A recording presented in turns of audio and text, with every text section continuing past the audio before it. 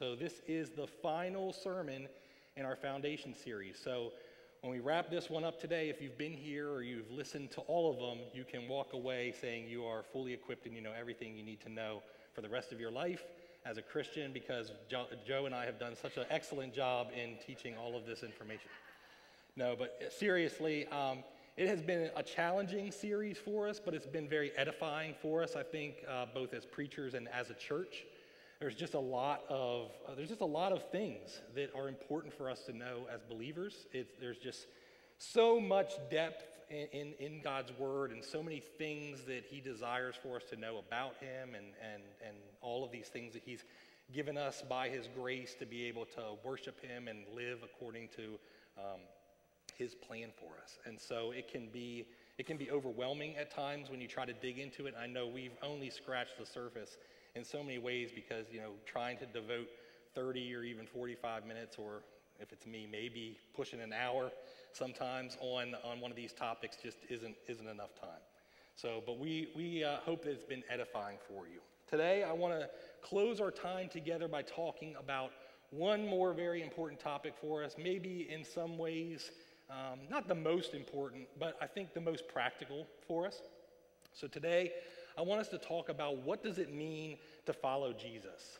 And so when I originally had this sermon on the docket, on the plan, my idea, or our idea, was to talk about spiritual disciplines. And then as I started to prepare this sermon, and I started to think about this sermon and kind of lay it out and work on it, the more and more I was working on it, the more and more it started to transform into something a little bit different than I originally planned. You see, I think if I was to just preach a sermon about spiritual disciplines, right, like about why we should read our Bibles more, or why we should pray more, I don't think any of that stuff would be overly earth-shattering to us, right? I think we all know we should read our Bibles more, we should pray more, it's important. I think we know all those things. But what I really want to get to, what I really want to get underneath all of that is why. Why should we do all of those things, right? It's all about following Jesus. It's all about loving him and serving him and following after him and pursuing Christ-likeness. Those are the things that are really most important. So we're going to talk a little bit about spiritual disciplines today, but really I want to talk to us about what does it mean to follow Jesus. I really want to kind of get into the nuts and bolts of this series. What does it mean to live the Christian life, and how do we do these things, and what does it look like? And it's really where the rubber starts to meet the road in this series, isn't it? I think that's such an interesting phrase. We use it all the time, and if you really think about it, it really does apply. It's a good analogy, isn't it? Like if I had the most powerful sports car, or like a dragster or something, right? It's got this huge engine in it. If you've ever looked at or been up close to one of those like drag cars, I mean, the engines on those things are massive. It's huge. It generates so much power, right? It's this massive engine, and it's got all this power built up into it. But if I was to take that car and I was just to lift it up off the ground, just an inch, just so that the tires could no longer touch it, and you rev that engine with all of its might and spun those wheels as fast as you could, if they don't touch the ground, nothing's going to happen, right? It requires the tires to come into contact with the surface to transfer all of that power into motion for something to actually happen, right? So this is really where the rubber meets the road for this series. We want to make something happen. We want to see something happen. See, in many ways, I think today's sermon is about applying all the truths that we've talked about throughout this foundation series. How do we take all of the things that we've learned and how do we apply them to our lives? Why is it important for us to know God rightly, right? Why is it important for us to understand the authority of the scriptures in our lives? Why is it important for us to understand about heaven or hell or sin or angels or all of these different things we talked about? Why do we spend time preaching the gospel? Why do we gather together as a church? All of these things that we talked about throughout this series. Why do we do all these things? At the end of the day, it's ultimately about following after Jesus. It's pursuing Jesus. Why did he have to come in the flesh? Why did he have to live and die for our sins? Why are these things important? It's all about following Jesus. See, we've covered a ton of ground in this series, and I think in many ways we've only begun to dip our toes in the water. Hopefully you've come through this sermon and you know more than you did this sermon series, and you know more than you did when we started. But if we only acquire knowledge and we don't apply that knowledge, is there any benefit for us? Like, think about some of the greatest minds in the history of humanity, right? These people that have great intellects, they have all this knowledge. But where would we be as a society if they never applied any of that knowledge, right? What if they hadn't used all of that knowledge that they have acquired to invent and create things and develop things and all the advancements that we enjoy as a society? What good is it for us, for a doctor to go and spend years and years acquiring all this knowledge in medical school if he never practices medicine? Or a lawyer spending all this time learning about the law if he never practices law? What good is it if we just acquire knowledge but we don't apply it? The rubber has to meet the road. My point is simply this. The point of this series has not been simply to educate you on more and more points of doctrine. Right? The goal of this series has been to provide knowledge for you so that you can apply that knowledge in your life, right? So that you can understand why all of these things are important and that they can bear fruit in your life. The knowledge of truth has to lead to something. It has to have an impact.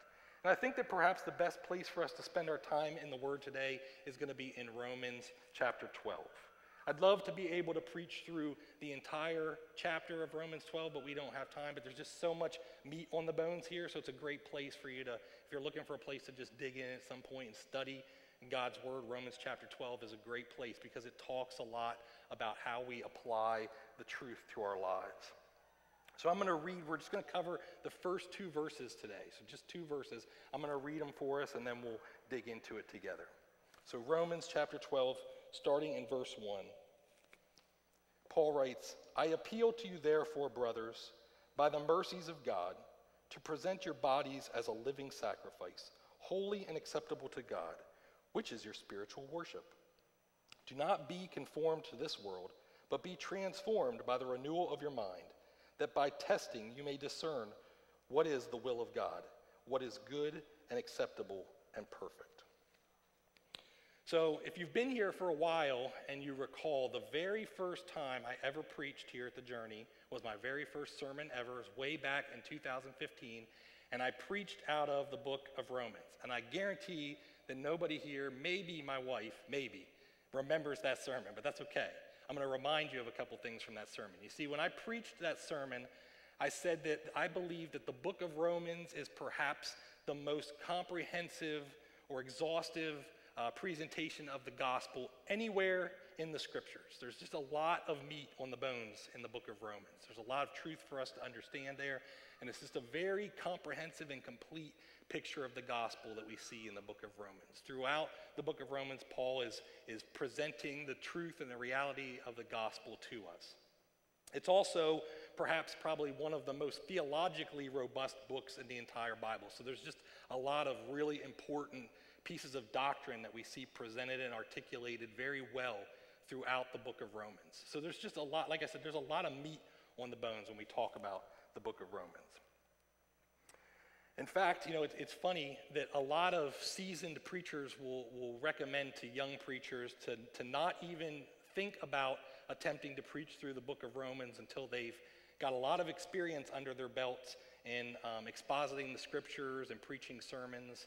They just say, leave that until you've grown up a little bit, little pup, right? So, what did Cody do to me for my very first sermon? He assigned me a text out of the book of Romans. So I thank you, Cody, for that one, right? But all joking aside, my point here is I'm bringing all this up because it's important for our conversation today. It's important for us to understand that Romans chapter 12 is drawing on all of those deep truths that preceded it in the previous 11 chapters that we haven't covered. But just it's important for you to understand that Paul is talking here and he's basing everything that he talks about here in Romans chapter 12 on everything that he's expounded on in the previous 11 chapters. And I know that because there's a very important word that we see right there in the beginning. He says, I appeal to you, therefore. See, anytime you see the word therefore in anything that you're reading, but particularly in the scriptures, you need to ask the question, what is it there for, right? And so Paul, that word, therefore, it always points to the cause of some effect, right? Like, I am hungry, therefore I ate, or I am thirsty, therefore I drank, right? So when he says therefore, and he begins to dive into these instructions here, he's saying, based on all of this important stuff that I've just been talking to you about, therefore, you need to do a couple of things. He's saying that in light of all of those truths, there's just a couple of things, which he lumps all of that together under that phrase, mercies of God, that we see there in chapter 1. But he's saying, based on all of that, there's therefore some things that you should do. There's actually two things that he says they should do. The first one is he says they should present themselves as holy and acceptable before God as an act of worship. And then the second thing that he tells them to do is they should seek to be transformed by the renewal of their minds so that they can discern God's will. So let me say right from the jump here that I think that we as a church culture in so many ways over the last 50 years or more have really started to kind of get this wrong. All right, when we think about all of these things, we've really kind of gotten a little bit off track. I think there's been this fundamental shift within the faith away from what Jesus in the Bible really says it means to follow after him. I think we've started to depart in many ways as Christians, subtly maybe, in small increments, but we've started to depart away from what Jesus in the Bible really says it means to follow after him. I think we often live our lives in many ways in some state of confusion about what it means to follow Jesus. I don't think we oftentimes are really clear on what it means. And you know, I keep saying, you know, we may talk about the right things, right? So like, if you listen to a lot of preaching, you may hear a lot of the right things. We may, as Christians, be very good at saying the right things, but I think oftentimes when it comes to applying these truths to our lives and the way that we live our lives, we've departed away from what Jesus has really called us to. And I say we a lot. I keep saying we because I think it's the overwhelming majority of the church falls in this camp, myself included. At times we can just get off track. We can replace what Jesus has called us to with some creations of our own, right? Much like the Pharisees in Jesus' day, where they replaced really what God was calling them to with all of these rules and regulations and things that they put in place because they thought they were so holy, but really it was just drawing them farther and farther and farther away from God and what God had called them to. You see, I believe that at some point we transitioned away from our faith being formative to being performative. And what I mean there is that we've shifted away, we've shifted more to what it means to be a Christian is more about what we do rather than who we are. And that's an important shift that's really had negative impacts on us as a community of faith, I think. And, I think that I can actually prove this to you if you bear with me a little bit here. I think I can actually prove it to you. So if you follow church culture at all, big C church, if you follow church culture at all, if you pay attention to things that are going on within the church, particularly here in America, what you will probably see is there's this phenomenon that has happened with the celebrity pastor, right? We have pastors now who serve in many ways as celebrities. They become like rock stars in many ways. And what happens time and time again, we see not even just with these celebrity pastors, but in the pastorate in general, is we'll see people build up these massive ministries, right? They attract a following, they build up massive ministries, and then what happens inevitably over time? It all falls apart, doesn't it? It collapses under its own weight. Time and time again, we hear about these celebrity and even non-celebrity pastors who fall into sin struggles that derails their ministry, that destroys their churches, that hurts people. Just all of these things we see time and time again. Like if you pay attention to this, if I said to you, hey, think of some pastor or big ministry that fell apart because of some sin or abuse or pride or something, it wouldn't take you very long to think of one. One would probably almost immediately come to mind. And I think, we have to ask the question, why? Like, why does this keep happening over and over and over again? These guys that seem to be saying the right things, that, they're engaging. People are coming to them good things are happening. I mean, God, let's not forget, God can use these things. Like, good things can happen within these ministries.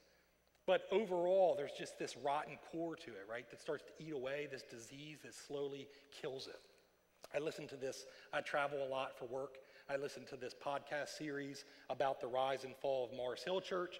If you're familiar with Acts 29, which we're a part of, Mars Hill Church was Pastor Mark Driscoll, who was instrumental in founding Acts 29, had a massive ministry out in Seattle, and it fell apart. Like, it just collapsed. And now, listening through that podcast was just heartbreaking to hear the stories of how many people were hurt from just the abuse of this ministry and just his abuse of power and the ways that he wielded his power to hurt people and to do these. It's heartbreaking. But we hear this time and time and time again.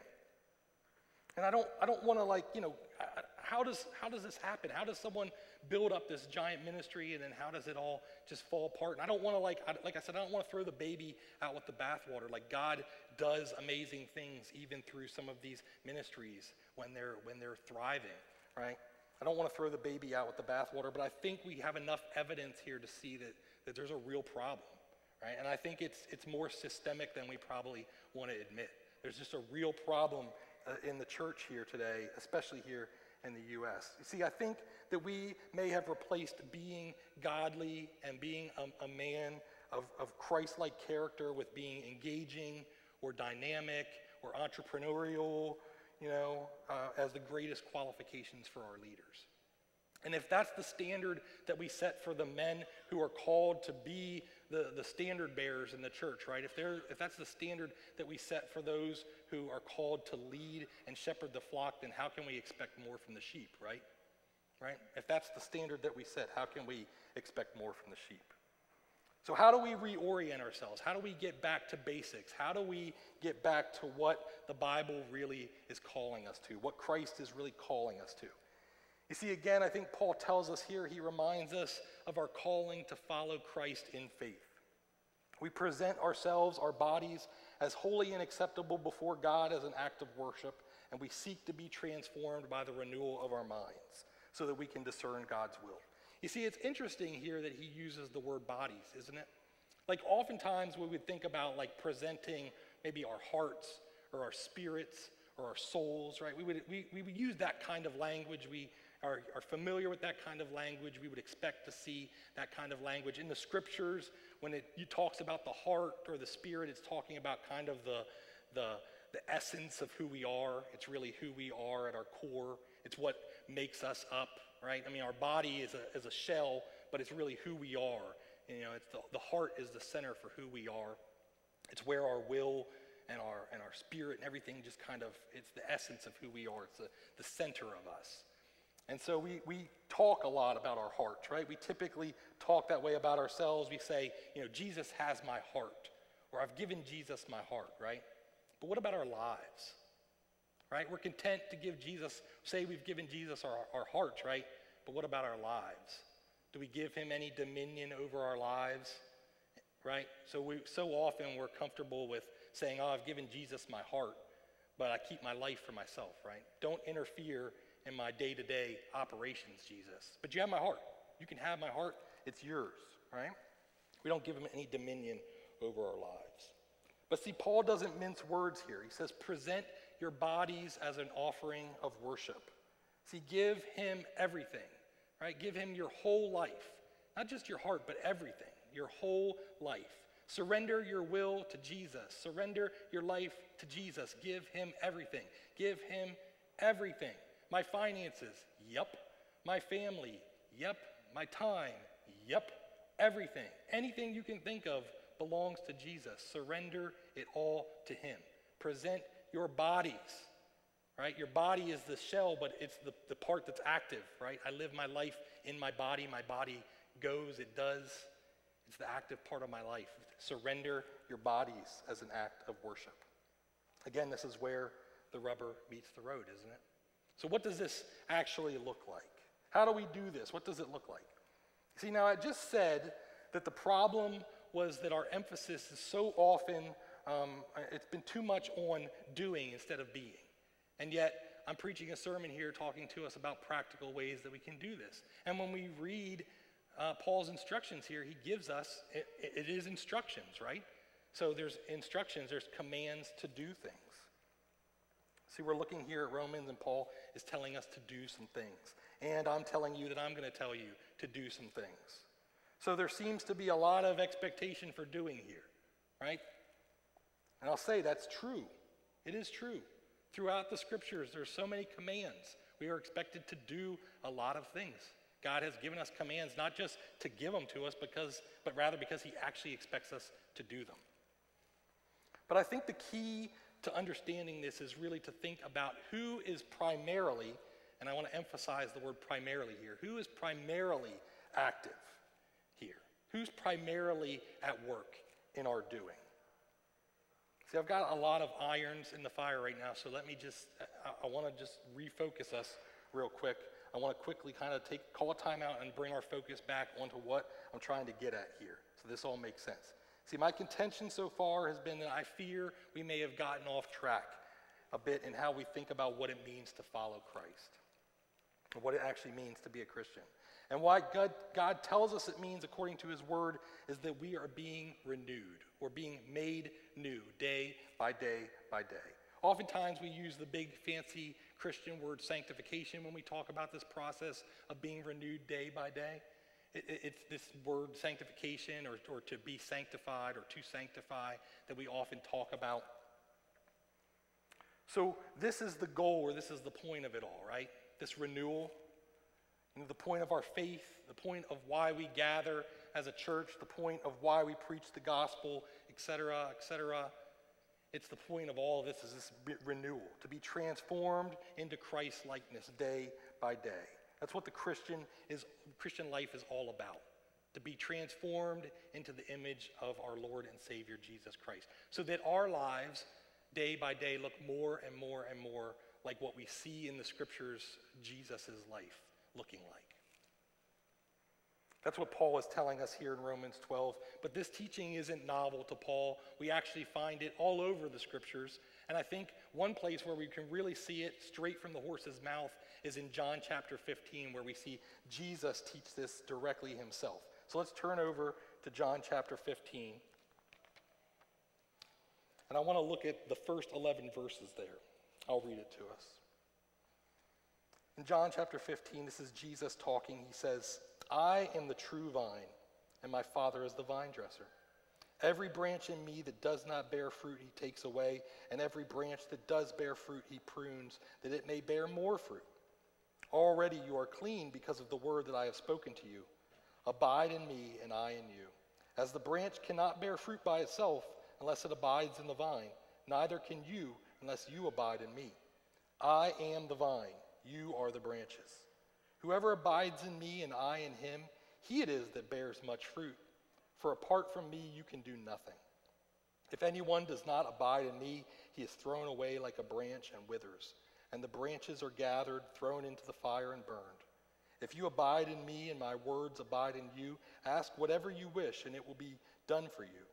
By this my Father is glorified, that you may bear much fruit, and so prove to be my disciples. As the Father has loved me, so I have loved you. Abide in my love. If you keep my commandments, you will abide in my love, just as I have kept my Father's commandments and abide in his love. These things I have spoken to you, that my joy may be in you, and that your joy may be full." See, there's this great mystery, I think, that underlies the Christian faith. This great mystery that kind of underlies the entirety of human existence, really. It's this great mystery that we see, and I think nowhere it's more evident than perhaps in the Christian life. You see, for starters, we know, if we recall back to our very first sermon in this series, we talked about who God is, and one of the things we emphasized in that is that God is absolutely and totally sovereign, right? So God could not be God if he were not totally and fully and completely sovereign. If anything else in the universe was free from the sovereignty of God, that thing would cease to be under God, which would mean it's over God, which would mean it's God. So it makes sense, right, if we think about it logically, that God has to be completely and totally sovereign. There can be nothing that exists outside of his sovereignty. Everything that is, that has been or will ever be exists under the sovereignty of God. It only is because it is according to the good and perfect will of God. See, we talked about this when we started the series. It's absolutely foundational to our understanding of who God is. We have to start with God's sovereignty because his sovereignty gives him the authority over his creation. He has authority over all things because he is sovereign over all things. And everything that happens in this world, in our lifetimes, in the lifetimes that have been or will be, happens according to the good and perfect will of God. And we have to emphasize that good and perfect portion because the problem with God's sovereignty, the stumbling block that we as human beings run into time and time again is we just can't wrap our minds around it, because we look at the world around us and we see the problem of evil, and we see the problem of sin, and we see the problem of death, and we see all of the problems, right? And it's kind of like being in a dense forest and we just can't see past all of the trees that are blocking our view. But see, God has that 10,000 foot view that we could never have or understand, that he sees how all of these things work together and how he's working even through our sin and even through the evil in the world to accomplish his good and perfect will. And all of those things ultimately go to glorify him for his glory and for our good. And it can be really hard to understand that, particularly when we're in the midst of a difficult time, right? To really wrap our minds around that can be a hard pill to swallow, but it's foundational. It's where we have to start. So when we articulate the Christian faith, we start with the reality that our salvation and everything that follows is not a result of anything that we do, but rather it is a result of the finished work of Christ according to God's perfect will, right? That everything that unfolded, even the evil of the cross, happened according to God's will. And the fact that we are able to be saved by faith through grace in Christ is all happens according to God's will. Jesus says it right here in John chapter 15. He says, apart from me, you can do nothing, right? So that means I can't will myself into salvation. I can't will myself to clean up my life and make myself presentable to God. Apart from Jesus, I can do nothing.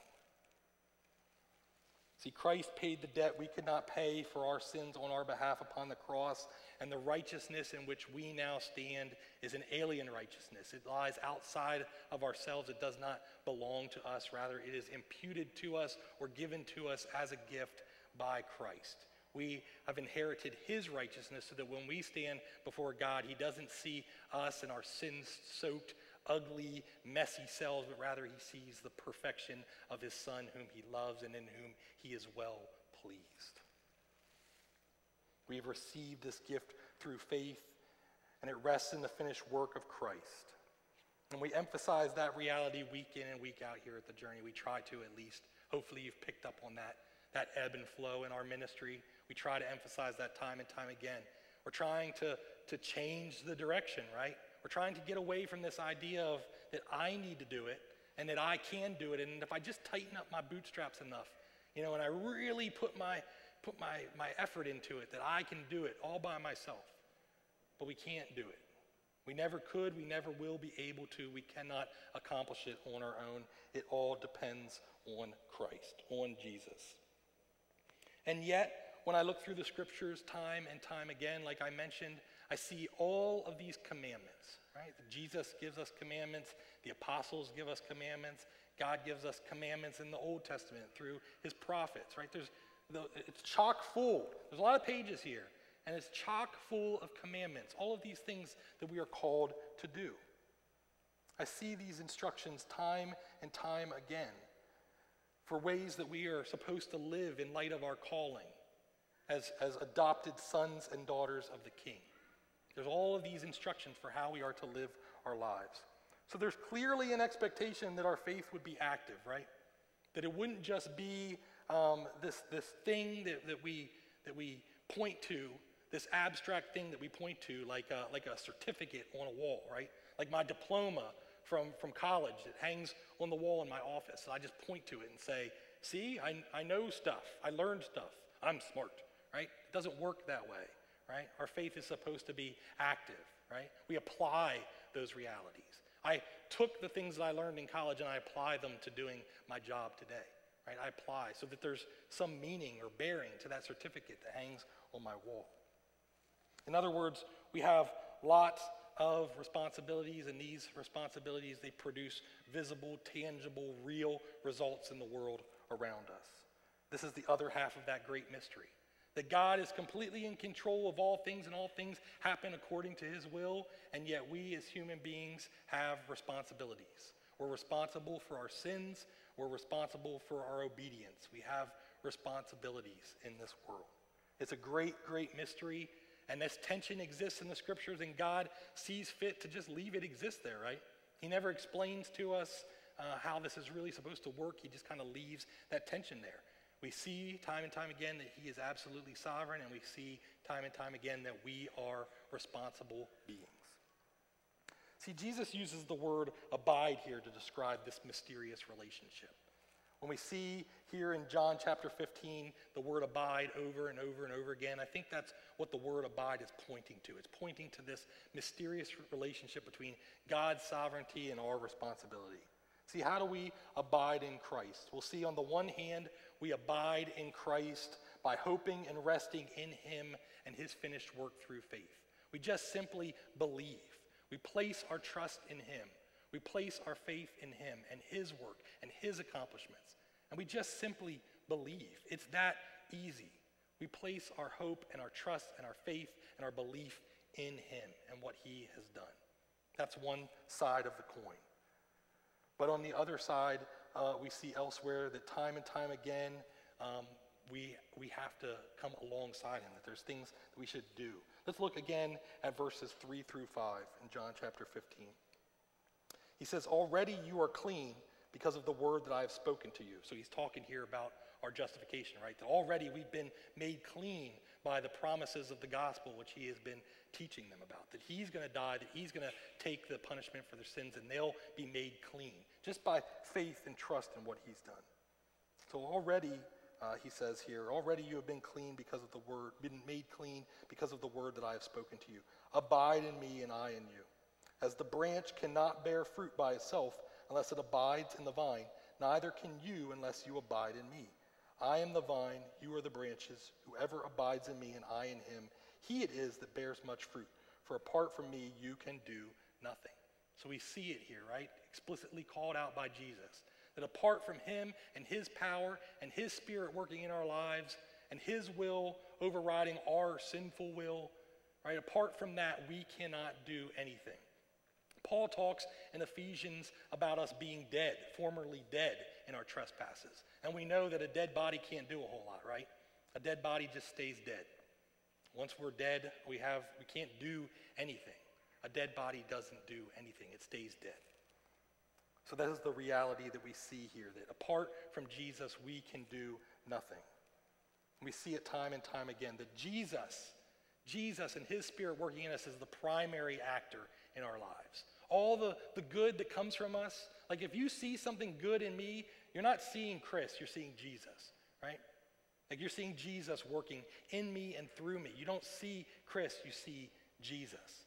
So when God looks at me one day, when I stand before him in judgment, I'm counting on the fact that he's not going to see Chris, he's going to see Jesus. But he doesn't stop there. And we see that the act of abiding isn't entirely passive, rather we actively abide. Look again in verses 8 through 10. He says, by this my Father is glorified, that you bear much fruit and so prove to be my disciples. As the Father has loved me, so have I loved you. Abide in my love. If you keep my commandments, you will abide in my love, just as I have kept my Father's commandments and abide in his love.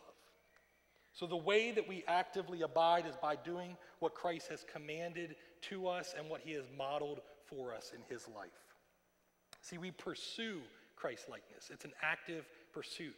It's something that we do day in and day out, pursuing Christ-likeness, pursuing this renewal, pursuing this transformation, pursuing being remade day in and day out to look more and more and more like Jesus. See, it should be very obvious when we look at our lives and we look for the fruit of Christ-likeness. It should be very obvious to us because it should look so much different than the world around us. We are called as Christians to be separate from the world, to be different. That's what the word sanctified means. It means to be pulled apart or set apart for a purpose, right? We've talked about that when we talk about when I talked about holiness. When I've talked about holiness time and time again, that holiness, this pursuit of holiness, it's not just moral purity. Rather, it's holiness as an attribute of God is the essence of who God is. It's the things about God that set him apart from everything else. It's the things that make him other than. And we, as Christians, are called to pursue holiness. It says, be holy as your Father in heaven is holy, right? We're pursued to look different, or we're called to pursue looking different from the world. So as we close our time together, let's turn back to our passage in Romans 12 and look again with fresh eyes. Let me read it for us one more time. He says, I appeal to you therefore, brothers, by the mercies of God, to present your bodies as a living sacrifice, holy and acceptable to God. Holy, right? Different than, other than, set apart, which is your spiritual worship. This is how we worship God. Do not be conformed to this world, but be transformed by the renewal of your mind, that by testing you may discern what is the will of God, what is good and acceptable and perfect. You see, Paul gives us very practical instructions here, doesn't he? It's very simple, practical instructions. First, he says that our abiding begins by offering our lives to Christ in worship. We've already touched on this, right? But that we need to give him everything. That the act of worship requires that we give him everything. Think about the parable of the rich young ruler, right, that came to Jesus, and he says, what must I do to inherit the kingdom of heaven? And Jesus says to him, you have to keep all of the law and obey all the law and the prophets. And he says, oh, I've done that, right? And then Jesus says, oh, very good. Well, then sell everything that you have, give it away, sell it, give it to the poor, and then come and follow me. And what happens? How does the rich young ruler respond to Jesus, right? He walks away heartbroken, right? Distressed, because what Jesus has called him to is too much for him to bear, right? He was willing to give Jesus his heart, but he wasn't willing to give him his life. So Paul says that our abiding begins with this offering of our lives to Christ in worship. I think the most effective way that we can worship God is by submitting our lives to him. But the whole problem for us, the whole problem for humanity began in the garden with this whole idea of submitting our lives to God, right? So God gave instructions to Adam and Eve, but what happened? Adam and Eve didn't believe that God's instructions or that what God was offering to them was what was best. They believed that he wasn't good, and rather that he was withholding something better from them, right? That there was something, because he had put restraints on what they could do. He had given them all of the garden, but he had put restraints. He had said, don't touch this tree. This is for me. This is not for you, right? And so in their minds, they said, well, God's not really good. He doesn't really want what's best for me. Rather, he's withholding something better from me, right? That he's got this little thing that he won't give to me, and it's better for me if I have that thing. See, the root of all of our problems since the beginning of humanity is that we reject God's authority over us. We reject his sovereignty. We reject his authority. We reject his will for our lives, and we pursue our own will. I can't help but think of it a little bit like my dog when I take her out for a walk on her leash. So we got a new dog. She's almost a year old. She'll be a year old next year. She was a stray, so she is a wild, untamed beast. And so we have this dog, and when we take her out for walks, this dog, doesn't matter what kind of collar we put on her, she will pull to the point that she is like dying. She's like, I'm like, this dog's gonna die. We better get home quickly. She is pulling so hard on, and it doesn't matter. We've tried the little spiky thing that's supposed to, they don't like that. She doesn't care. She will pull and pull and pull. And I think about it a lot like that when I think about our lives, right? So we pull and pull and pull on the leash. But the purpose of the leash, yes, the purpose of the leash is to restrain our dog when we go on a walk, but not because we have some ill will or because we want to see our dog sitting there panting for its life because it's choking itself to death. Not because we enjoy that Well, I kind of do a little bit.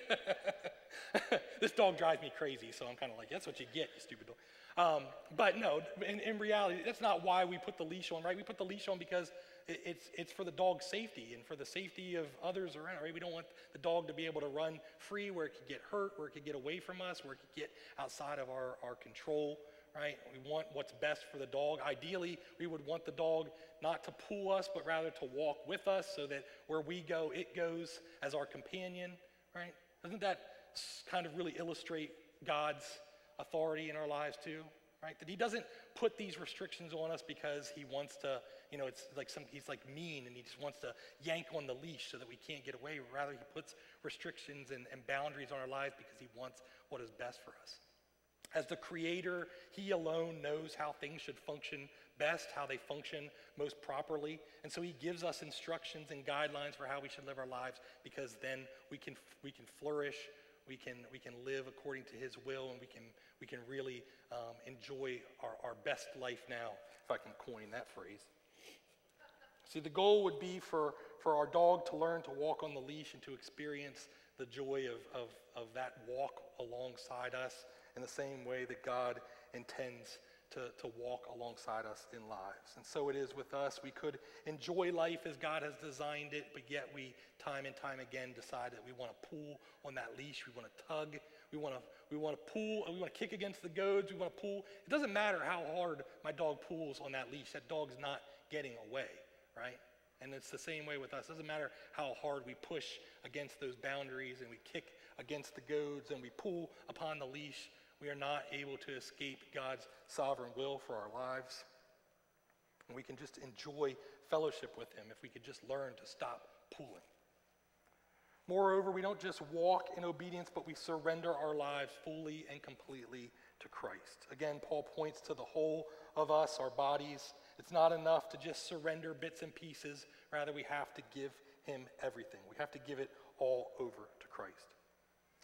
So we can resist temptation to be conformed not to Christ's likeness, but rather to the world, right? Right? There's this temptation in us that we be conformed to look like the world. The world says, do this, do these things, come along, this is going to be fun. It makes all these promises it can't keep, but they sound so good, they're so tempting, right?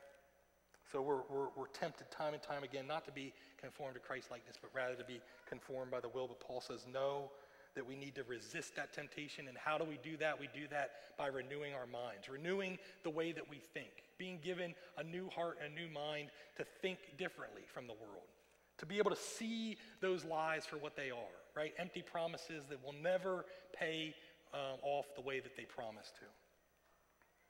And the way that we renew our minds is by regularly being reminded of what is true, by drinking from that well day in and day out, by enjoying fellowship and communion with God. See, as the branch is one with the vine, so too we must abide with Christ or in Christ by being one with him through daily communion.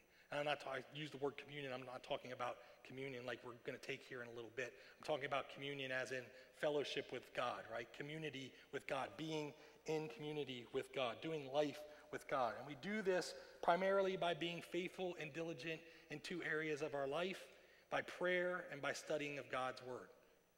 Ouch, right? Ouch. Anybody want to raise their hand and say, my prayer life or my scripture life is exactly where it should be right now? I don't either, right? Right? See, this fellowship with God, though, it can't just be an act of religion, right? That's the problem. That was the problem in Jesus' time, right? That was the problem that he was constantly confronted with, right? This idea of doing things simply for acts of religion. That's legalism, right? It's so often, that's where we want to go with things. We want to stumble into legalism. We want to be legalistic. That was the problem with the Pharisees. It's the problem in our own hearts. It's the problem with our nature, right? That we want to make it about us. They were using the scriptures and the prayers to point to how pious they were, right? How great and special they were, rather than using them to glorify God with their lives, rather than glorifying God in prayer and in study of his word. See, God desires to meet with us in prayer and the word because he desires to commune with us, and we should seek him above all things else because we desire the same, right? That we just desire to know him, that we desire to have fellowship with him, that we desire to be close to him.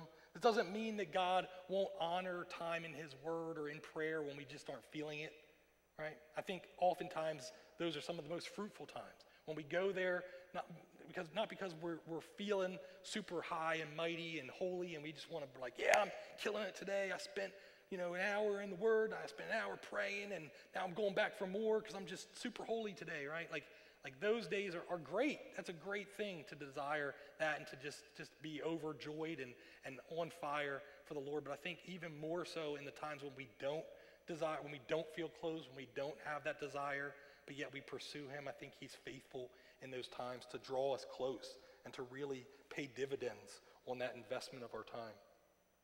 But most importantly, we should be pursuing fellowship with God out of this abundance for love that we have for him in light of who he is and what he has done for us.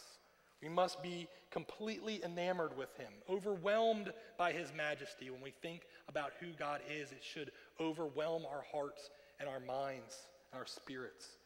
I heard Pastor Paul Washer once say that he would be completely fine by telling people that they should joyfully give all of their worship to God, even if that he was still to send them straight to hell, right? Because he alone is worthy, right? But God doesn't send us to hell, right? He doesn't send us to hell because of his grace and mercy that he has shown us in Christ. He's rescued us through his son. This is the icing upon the icing on the cake, right? That we get to see God for who he is, and that alone should inspire us to worship him and him alone with all of our beings, even with no benefit to us, just rather because we are enamored with who he is. But then the extra layer, the icing upon the cake is that we don't get sent to hell, right? That we get to enjoy fellowship with him, that he makes us right with him through Christ, that we're able to be drawn into a right relationship with him. How much more so now do we have reason to worship in light of the cross, in light of what God has done for us through Christ? So often, if we're honest, we just lack the motivation to pursue God, don't we? Like if we're being really honest about our motivation and our hearts, we just lack the motivation to pursue this relationship or this communion and worship with God and prayer and the word. We don't prioritize it in our lives like we should. We're often guilty of putting secondary things above it. Distractions get in the way time and time again. How can this be, right? Like when you think about it, like how can this be? How can we allow these things to get in the way, and yet time and time again we do?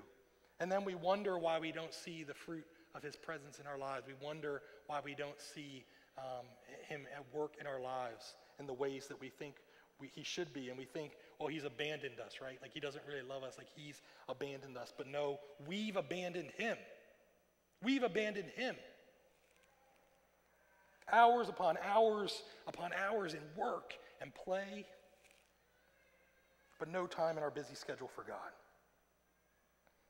Is this what he's really intended for us, church? Is this what he really intends for his people? For us to spend our lives pursuing all these other pleasures and joys and not to pursue him? So let me be really transparent here, because I don't want to be guilty of being a hypocrite. Like, this sermon was convicting to me. So often I allow the distractions in. So often I fail to lead my family well.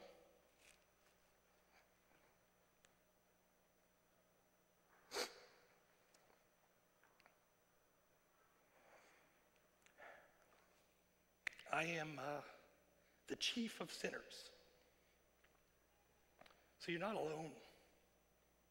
Like if it's hard for me, and if it's hard for me, who's been called, I believe, by God and entrusted with this flock as part of the leaders here at the church, if it's hard for me, then I understand why it's hard for you. It's hard for us. We get distracted. Sorry, guys. This was a hard one. See, I've been guilty of making time for so many lesser things in my life and not being obedient to God, not pursuing him in the ways I should, not pursuing to lead my family well, not pursuing to love my wife well by praying with her, reading the word. I've been guilty, and it's convicting. It hurts. Like when we come face to face with that reality, it hurts. Like it really hurts.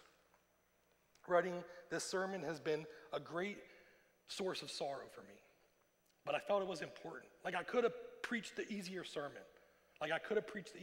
But when I dug into it, that wasn't where God led me. I think he was trying to do work in my life, and hopefully he's trying to do work in your life too.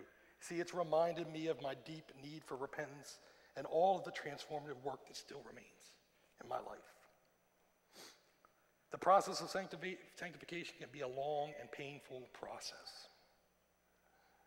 But God's grace is sufficient for us even in our weakness. When I am faithless to live up to my responsibilities, he is still faithful to keep his promises. Don't lose sight of that. Right? Even in our faithlessness, God is faithful. Therefore, as Paul writes in 2 Corinthians 12, I will boast all the more gladly of my weakness so that the power of Christ may rest upon me. So like I said, I could have written the sermon I originally intended to write today. And I could have talked about how we should read our Bibles more and we should pray more. And those are true, and it's important for us to do that. And I pray that we would have a desire to pursue God in those areas because it's so important for our lives. But if we're just doing it because it's some senseless, mindless act of worship, right? That we're just doing it because we feel like when we do that, then we can put God in our debt, that we can make him, we can switch the roles, right? We can put the leash on him. Like, I got you now, God. I've been reading my Bible this week. You owe me, right? If we're doing it for those reasons, then we're doing it for the wrong reasons. Don't do it at all. Get another hobby. Like, do something else. Because there's no benefit in that. We need to pursue God not out of legalism, but out of a joy and a love for him. Over and above those other things in our lives. Those distractions that get in the way. Should we pray more and read our Bibles? Absolutely, for a myriad of important reasons.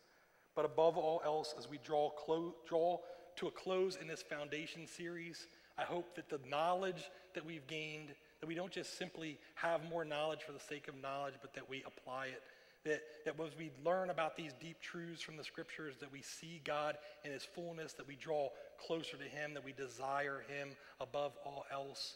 And then it bears the fruit, right? Then we abide in him, in fellowship, in communion, through study of his word, through prayer, through gathering together corporately to worship him. All of these things that we do, that there's a meaning and a purpose and a reason behind them. Let's pray. Gracious God, we thank you for this morning. We thank you for the work that you are doing in our lives. Lord, I thank you for the work that you're doing in my life. Lord, I just pray for your forgiveness for all the times which I have failed to be faithful, when I have been faithless and yet you continue to be faithful, and that I don't have to put my hope and my trust in my ability to remain faithful, but rather I can put my hope and my trust and rest in the fact that you never fail, that you are always faithful.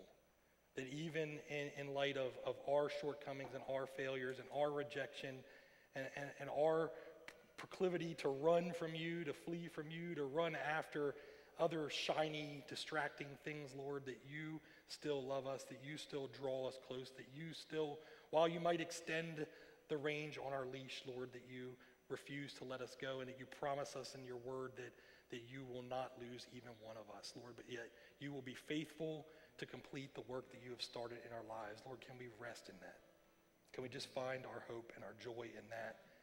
And in that, Lord, can we find a deep desire for you, a love for you, a love that just fuels everything else in our lives. It fuels the way that we think about everything in our lives, the way that we live with the things that you've given to us, that we live generously, that we live open-handedly, Lord, that we just trust our lives to you. That we're not content to just say we've given you our hearts, but rather that we would give you our whole lives. Lord, I pray that you would bless and honor the time that we spent in this series together, trying to understand all of these truths about you. And Lord, I pray that you can be at work even through the shortcomings of my preaching skill, Lord, and my ability to teach your word, Lord. But even through that you can be at work. We just thank you for your goodness to us. We ask these things in the most beautiful name.